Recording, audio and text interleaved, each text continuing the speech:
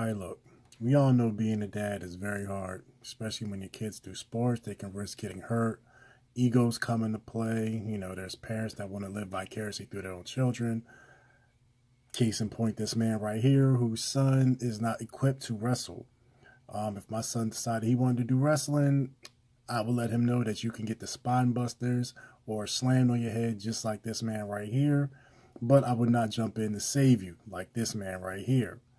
Now look at this kid. He is not equipped or dressed for the occasion, but he went in there and he got spine busted, but his parents did not jump in it. Now I'm going to keep playing this video of this young man getting his ass whooped and his dad trying to come and save him.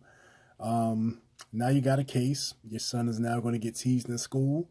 Now you got to come out of pocket for a lawyer because your son should be doing golf and not wrestling.